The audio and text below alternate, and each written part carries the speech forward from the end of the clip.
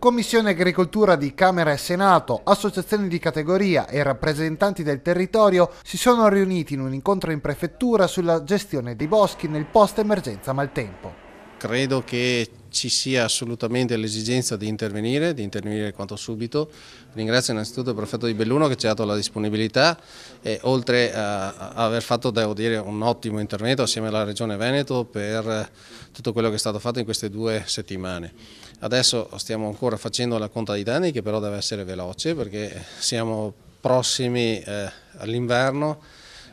La neve secondo me arriverà molto presto. Servono leve economiche. Risorse per fare in modo che il differenziale anche oggi di prezzo del legname in una situazione diciamo deteriorata dal disastro ambientale venga colmato con degli incentivi ovviamente.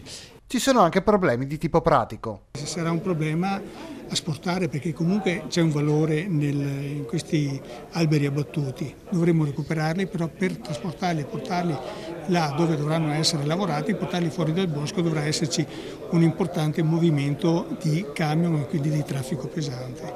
La Regione si pone un obiettivo. Riuscire comunque anche a controllare assieme ai proprietari di boschi, ricordo attualmente si stimano 100.000 ettari, di cui il 60% di proprietà pubblica e 40% privata, quindi di gestire anche tutta questa enorme massa di materiale in maniera omogenea anche nella logistica del trasporto, anche nei piazzali di deposito ma anche e soprattutto sul mercato. C'è chi vorrebbe maggiori risorse anche sotto il punto di vista del personale.